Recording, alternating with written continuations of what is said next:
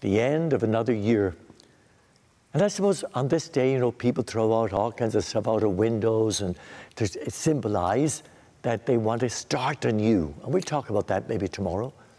But what is in my life, your life, our church life maybe, that we need to kind of throw out of our hearts?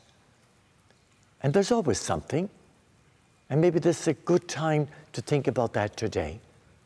And then to truly be ready to celebrate not only the bells and whistles of tonight, but the joy of the Christ in your soul, the joy of this holy season, the joy of how much God wants to bless you, and to truly, as we will hear tomorrow, to let God's face shine upon you.